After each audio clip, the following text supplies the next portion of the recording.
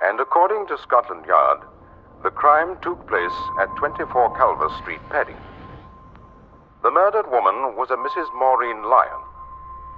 In connection with the murder, the police are anxious to interview a man seen in the vicinity wearing a dark overcoat, light scarf, and soft felt hat. There are 7 of you here listening to me. One of you's a killer. One of you's a killer. I don't know which yet, but I shall. And another of you is the killer's prospective victim. That's the person I'm speaking to.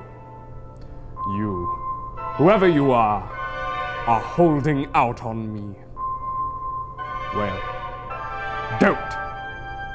Because you're in danger.